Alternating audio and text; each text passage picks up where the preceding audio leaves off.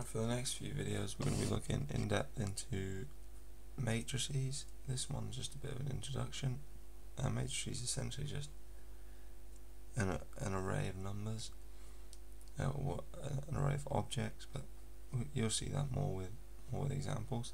First thing we'll look at is the size of a matrix. So the size, we write the size as an m by n matrix, where m's the number of rows and n's the number of columns.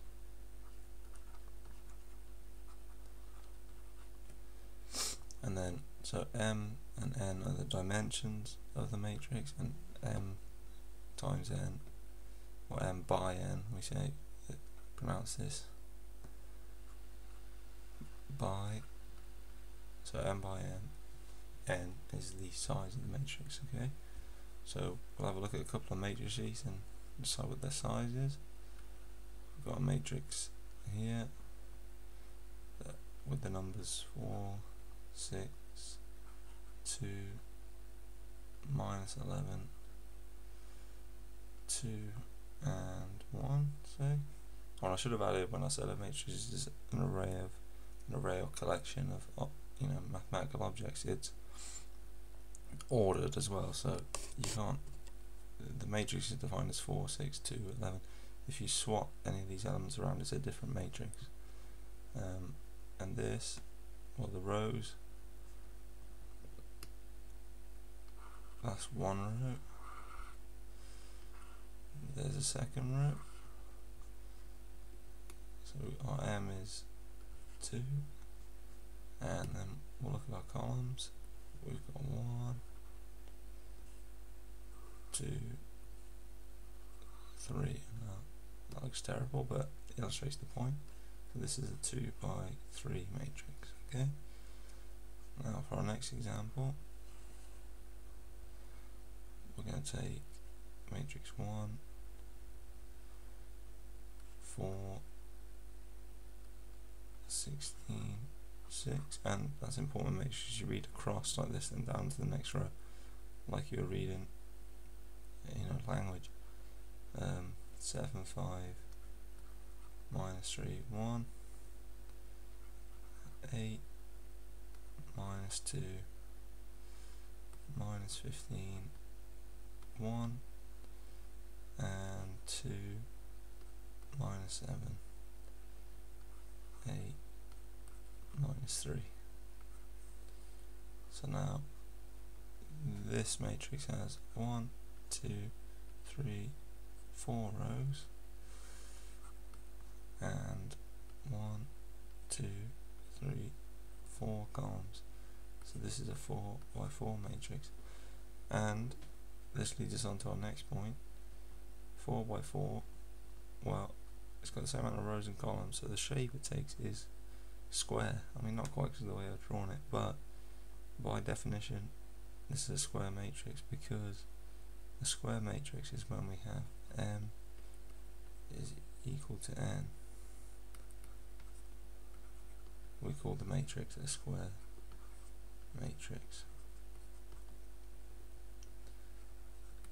and that's something important to note for later operations we'll perform on matrices, where you can only do it on matrices of this form, so it's important to be able to recognize them. So a matrix that's 1 by 1, 2 by 2, 3 by 3, 4 by 4, 5 by 5, etc., all the way up to m times m, is a square matrix. Alright. The final thing we're going to look at in this video is addition and subtraction. So for matrices, this is element wise. What we mean by element wise is when we add two matrices together, we add the corresponding elements in the matrix, in each matrix together. So we'll show with an example. Also important to note, we can only add and subtract matrices that are exactly the same size, and we'll see why in a minute. So let's take some 2v2 matrices 4, 5, minus 1, 0, and we want to add this to 1, 0, 2, 1. So what we do is we take this top left element in this matrix and we add it to the top left one in this one. That's what I mean by corresponding. The element that's in the same position. So 4 plus 1, that's 5. Now we do 5 plus 0, that's 5. Minus 1 plus 2, that's 1. And 0 plus 1 is 1. So now you should be able to see why these have to be the same size. If we try and add, I don't know, say, well, let's just write A, B, C, D, and we try and add that to X, Y, Z, okay?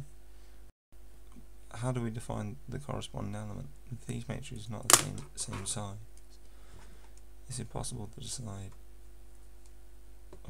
which one to add A to, B, C, D, and also there's fewer elements in this one to add, so the addition and subtraction isn't really defined. So yeah, important to note if you are asked in an exam, I don't know can you add these two matrices, they might ask it. The check for that is, are they the same size? That's it for this quick little video introducing matrices. The next video I think we'll look into matrix multiplication perhaps, and yeah, and across the next coming weeks we'll do all sorts of matrix transformations, inverting matrices of various sizes, finding determinants, all this stuff. So stay tuned for that, but for now that's it. If you did enjoy, please like and subscribe, and I hope to see you in the next one.